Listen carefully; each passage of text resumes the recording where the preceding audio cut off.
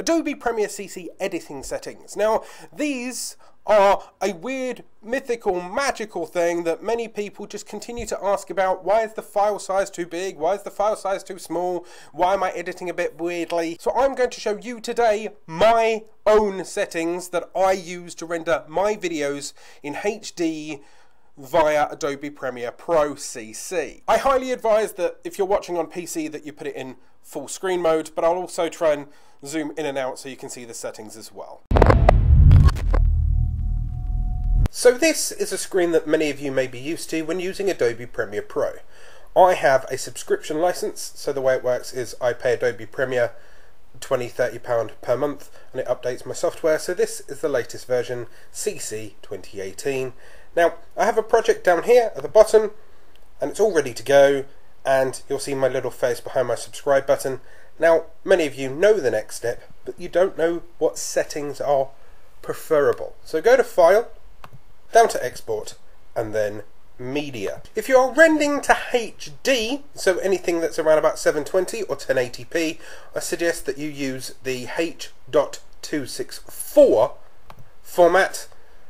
There are many other options there. You can see AVI, you can see JPEG, you can see Blu-ray, and you can see QuickTime and stuff like that, MPEG-4, but I suggest the H.264. Now under Custom, you can choose the options for like a YouTube 1080p. There's nothing wrong with that. You can see Vimeo there as well. There's nothing wrong with that, but I do a few tweaks. Now first of all, you need to make sure that the sequence and your output pretty much match. So the source here is pretty much 24 frames per second and the output will be 24 frames per second, rounding up that is. And then if I close the summary, I can show you my actual settings. Now down here you'll see the basic settings, the size, so width 1920 1080, which matches the source. Frame rate is locked. Film order progressive, and then aspect square pixel. And if you want quality, the best quality, you click render at maximum depth. The reason I don't choose that is it renders faster without it, but if you've got a high powered machine, then rendering at high quality it's fine. It just adds a couple of minutes. Profile high, level 4.2, and now here's the bits that are interesting. I use a variable bitrate at 1 pass.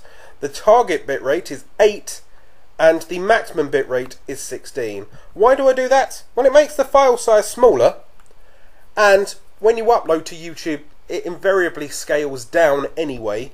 So if you match the rate in which it's going to downscale to on YouTube, then it takes a little less time to process and a little less time to upload, and more importantly less time to render.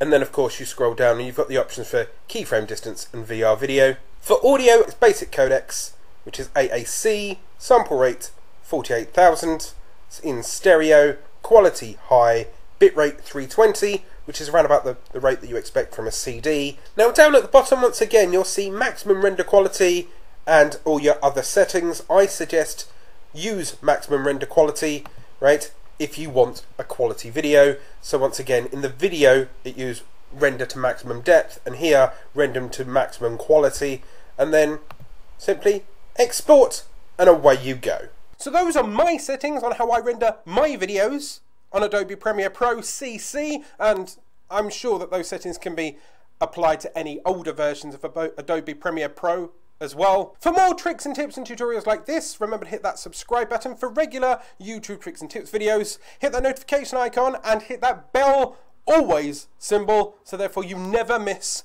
these videos or when I go live. Go out there, start creating.